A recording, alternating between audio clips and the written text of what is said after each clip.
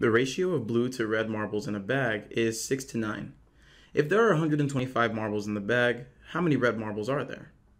Give yourself a minute, 30 seconds for this one. Really try it out. We really want to see you succeed here.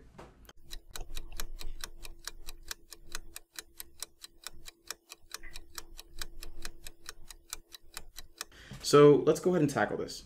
This is a problem where we have a ratio of blue to red is 6 to 9, and then we're given a total. So with that said, this is a ratio total problem. Remember, what we want to do is just represent the part to the whole and multiply it by the total, and we're good. So here's what I mean. We're looking for red marbles, all right? I used red on purpose. No, I didn't. But we have red marbles that we're trying to find. We know that this 6 is blue and this is red. Again, it goes in order.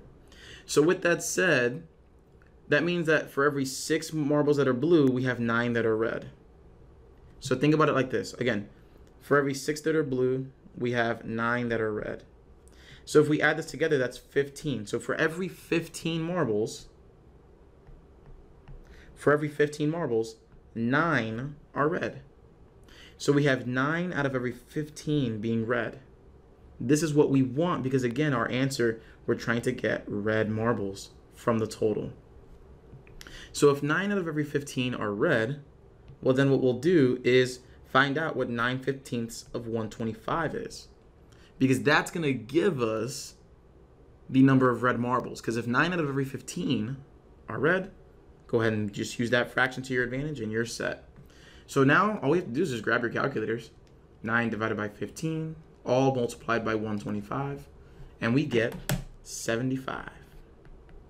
Making our answer here A. And so we're all set.